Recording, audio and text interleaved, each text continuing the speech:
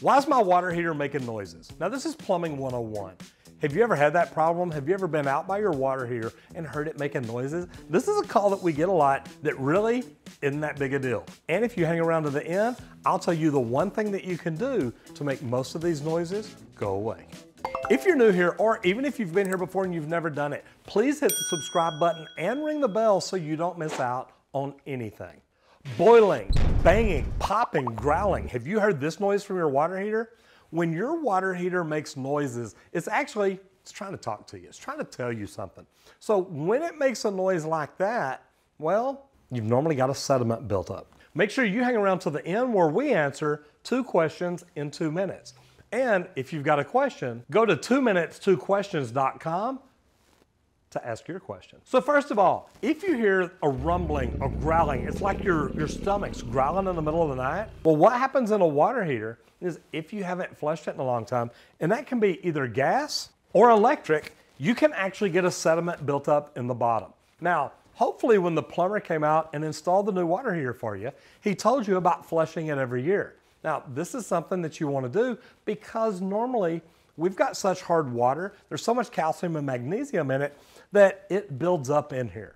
And when it builds up in the bottom, what it does is it creates just this thick area of calcium and magnesium buildup so that it creates this rumbling, boiling type noise. And what that is, that's the heat down there trying to boil the water through all that. Now, it's not really boiling because it's not going to get that hot. Your water heater should be set anywhere from 110 to 125 maybe. Some people do turn them up to 140, but as you've got a flame, especially in a gas water heater, as you've got that flame down there heating it up, that water is heating and expanding and rising and going through all that. And that's what makes it make that noise. Now, it's not quite the same on an electric water heater. You still can get that noise. And if you've never flushed your water heater, you've probably got quite a bit of sediment buildup down there. So the hissing noise you can get from a couple of different things. First of all, if it's an electric water heater, do you see how much insulation is in here? See how thick that is? You want to make sure that this stays. It would be really easy to just set it out of the way. You look at that and think, there's enough already. Well, you want all of it in there. So I'm going to set this up top. Be careful with the screw. But when you look down in here, and you want to be careful, first of all, you want to make sure either your power's off or you're very careful getting in here. You don't want to touch anything. You want to look down here, you've got a heating element right there. You want to make sure that this insulation is not letting cold air inside. Condensation there can literally make a hissing noise. It can get wet when that element heats up, when the tank heats up around it. Sometimes you can hear that hissing right there. You've got the thermostat right here above it. That just actually attaches to the tank. It sets on the tank, so there's really nothing going through it. But here, and if there's been a lot of thermal expansion, there could be a small leak around there. Now, that normally doesn't happen, but it's something worth looking at. Now, these are trainers. They're just sitting here. They'll wobble around a lot. If you're working on a water heater that's installed at the house, you've got the water lines tied in, you've got everything connected, you're really not going to have any problems like this. But getting all that insulation in both your upper and lower element is a big deal. Now, if you've got a hissing noise on a gas water heater, it can be a couple of different things. Normally, if it's rained outside or it's really cold, you can get condensation in the flue pipe. And when it comes down the middle, a lot of times you'll hear it on that hot metal. Say the burner assembly has just shut off and it's really hot and it's raining and water does make it down the flue, you can actually hear that hissing noise down there.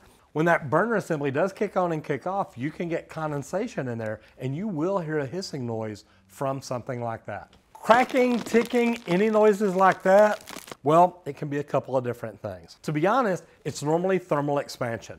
And what that means is, think about it, when things get hot, they get bigger. When they get cold, they get smaller. Well, the temperature in your water heater, if your child has just taken an hour-and-a-half long shower, chances are there's nothing but cold water in there.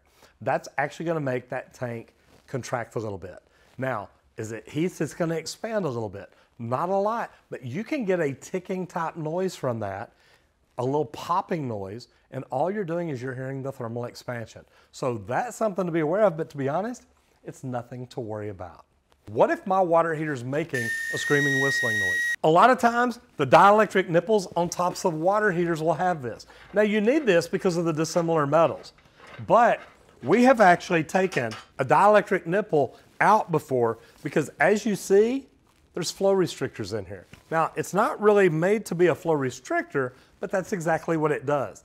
And there was so much water going through this that it literally started making a screaming noise, a whining noise. So this is something that if you hear it, and when you hear noises like this at your water heater, one thing you might want to do, go down to the automotive shop, get a cheap stethoscope. They make a stethoscope that goes together and has a wire on the end. Come home and put that stethoscope on different parts of your water heaters, see where the noise is coming from. All these things are things that can be replaced. So on the Bradford White water heater, the anode rod is on the hot water outlet side. Now I've already loosened this up, but what you want to do is undo it. If this is screaming and making any noise, it's from the water coming in here and having problems here. Now just a normal dielectric nipple that doesn't have an anode rod, they're easy to change out too. But if you have a water heater that has a big hex nut in it up in the top somewhere, that's where your anode rod is. Okay, one of the last noises that we get, and to be honest, it's really not even in the water heater, but you may hear it. The thermal expansion I was talking about a while ago, sometimes have you ever been in your bathroom, maybe you're brushing your teeth or something, and somebody else opens hot water somewhere, and all of a sudden you hear this, it sounds like a drip on the wall. To be honest, it's not a drip. What you're hearing is you're hearing thermal expansion of the water lines. If you have copper lines on the wall, remember the thermal expansion I talked about on the tank, the expansion and contraction? It'll happen there too. Now, sometimes when you hear that expanding, that's exactly what it sounds like. You can actually hear a ticking noise. It sounds like a water drop. Now, if you hear this and there's nobody in the house doing anything, you may have a water drop in the wall. So it may be worth checking out. Look around your baseboards, look on the other side of the wall, see if you see any signs of water. The ticking noise, the water drop noise, that's one that we get often. People are like, man, I know I've got a leak in my wall, I hear it. And the first time I heard it at my house, I actually started listening to the wall a lot closer. So it does happen. Now, how do you avoid most of this? Flush your water heater every year from the time that it's installed. Flush it once a year and you're not gonna have any problems. You're gonna help keep that sediment out and hopefully make it more efficient, make it last longer, and give you hotter water for a longer period of time. If you change the anode rod like I showed you, it can also make the life of your water heater last longer. So Redfish Incorporated asks, hey, I've got well water. I've missed the last 2 years of flushing my water heater. Should I go ahead and resume it? To be honest, with as much calcium as you're saying you get, or as much buildup as you're saying you get, yes, I would. It's a 9-year-old water heater, so chances are it's out of warranty anyway. You may want to check that warranty, but as long as you flushed it many years all along, missing a couple of years probably isn't going to hurt you too much. Go ahead and get it flushing, try and get it back in shape, and then look at replacing it. Patrick Packberg says his is listed as self-cleaning. Should he flush it anyway? Absolutely. Self-cleaning has things like this built in. When the water comes in, it sprays along the bottom to kind of help keep all the sediment mixed up so it stays in the water. That may be why your lavatory is getting a lot of it out at it. Here's what I recommend. Flush it every year. Don't just wait until you have problems. Start in the beginning. If you can keep that sediment from building up in the bottom and filling up the bottom of your water heater and creating problems, it's really gonna help you out. When it says self-cleaning, that's what they mean. They spray the bottom. It doesn't wash it out and it does not keep the sediment from building up. Anyway, great questions today. Thank y'all for asking. I hope you enjoyed this. If you did, please hit the subscribe button and ring the bell so you don't miss out on anything. And you know anybody that owns a water heater, share it with them. I'm Roger Wakefield, Lead AP, the Expert Plumber. I'll see you in the next video if you don't get flushed, but you may want to flush. Up to you.